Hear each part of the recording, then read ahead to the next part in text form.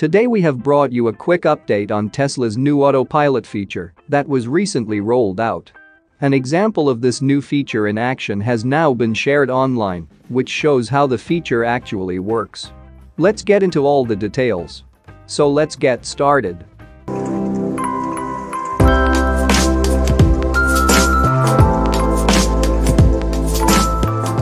Earlier this month, Tesla rolled out software update 2021.24.12, which included a new Autopilot and Autosteer feature that responds to the presence of stationary emergency vehicles on the road.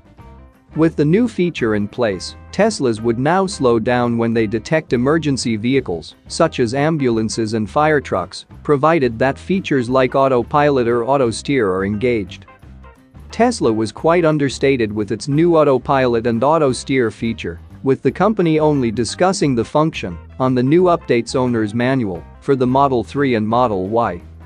According to the company, Teslas should automatically slow down when an emergency vehicle is detected, and a message on the touchscreen informing drivers of the slowdown should also be engaged. A chime and a reminder stating that drivers should keep their hands on the wheel should also be enabled. An example of this new feature in action has now been shared online. As posted by a Tesla owner on Reddit, Autopilot does indeed slow down as soon as it detects a stationary emergency vehicle. A notification that read "Autopilot speed limited for emergency lights" appeared on the screen, as well as a reminder that drivers could tap the accelerator pedal to cancel the feature.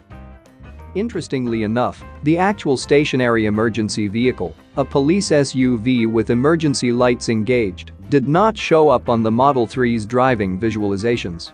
It was evident that the police cruiser was detected since the automatic slowdown feature was engaged, but the emergency vehicle itself was absent on the Model 3's display.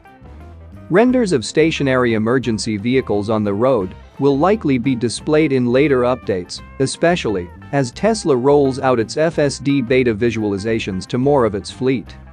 While some may criticize Tesla for only rolling out its automatic slowdown feature now, the fact is that the company's vehicles only account for a very small fraction of accidents involving stationary emergency vehicles. As per the Government Accountability Office report, about 8,000 injuries were reported involving a stationary emergency vehicle in 1 year. Tesla only accounted for 9 crash injuries with first responder vehicles in the past 12 months.